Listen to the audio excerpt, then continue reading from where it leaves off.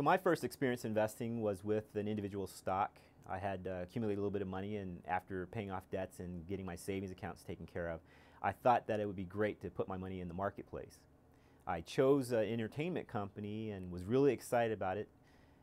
So excited that after a couple of months I actually sold it, made a few $100s of profit, but regret now that I didn't hold on to it because I didn't have a long-term plan. That entertainment company was actually Disney.